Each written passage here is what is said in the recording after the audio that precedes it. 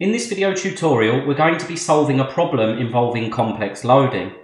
And all we mean by complex loading is when stresses exist in more than one direction.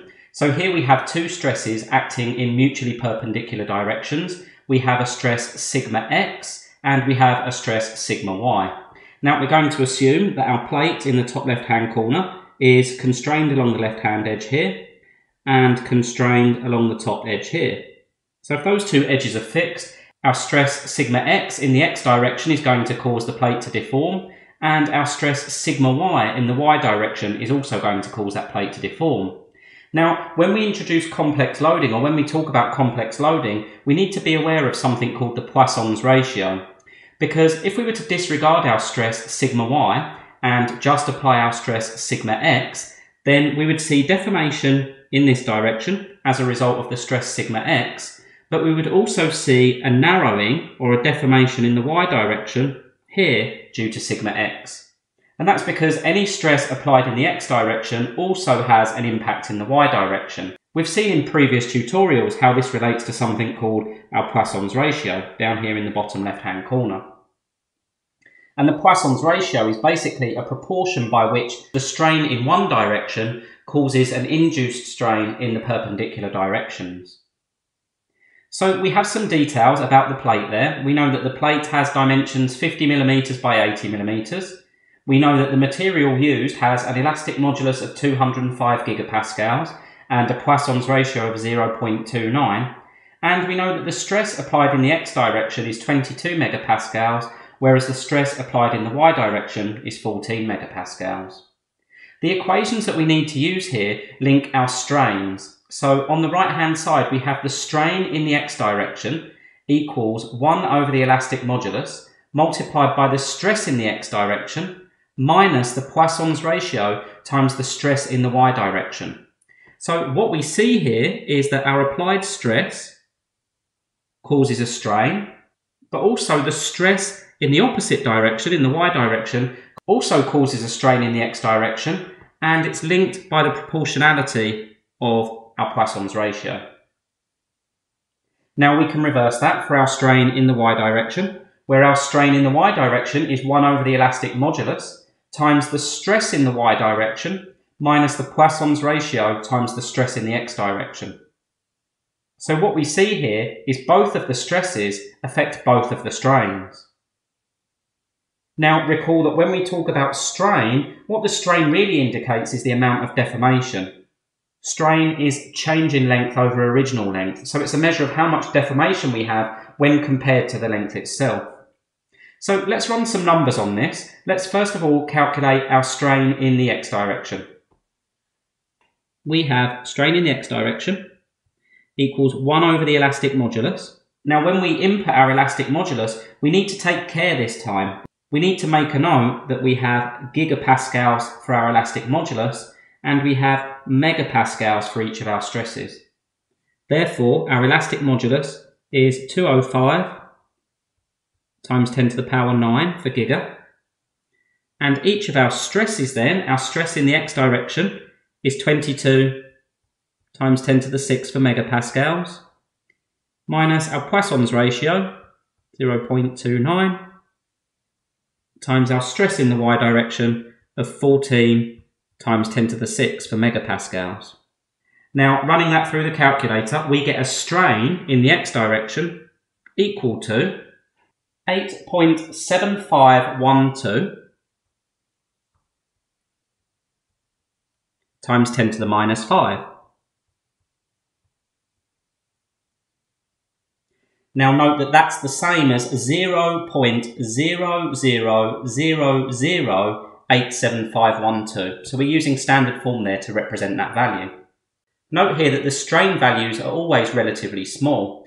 The other thing to note is that strain doesn't have units because in effect it's a length divided by a length, so therefore it's a dimensionless quantity.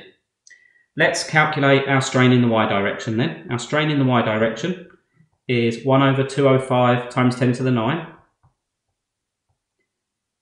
Stress in the y direction, 14 times 10 to the 6. Minus our Poissons ratio times our stress in the x direction of 22 times 10 to the 6. And running that through the calculator gives us a strain in the y direction equal to 3.7171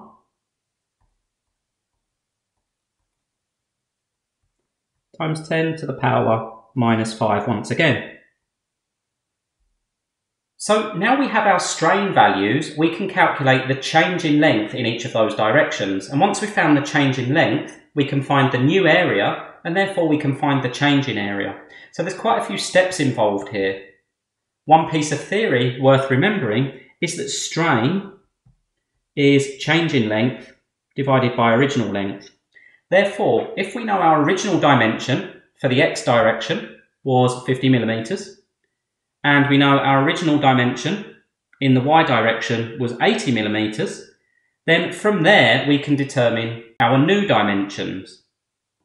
Now we know from our formula at the bottom there that strain is change in length over original length. It therefore follows that change in length equals epsilon times the original length.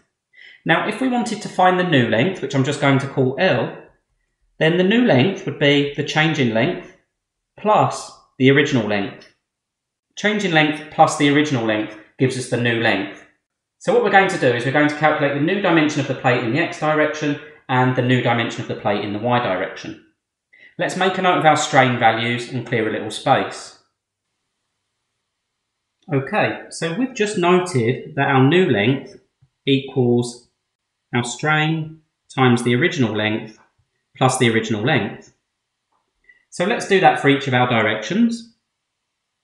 Our new length in the x direction is epsilon in the x direction, which is 8.7512 times 10 to the minus 5, times our original x dimension, which was 50.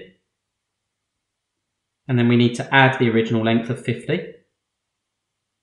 The new length in the x direction then equals 50.00438 millimeters, accurate to 5 decimal places.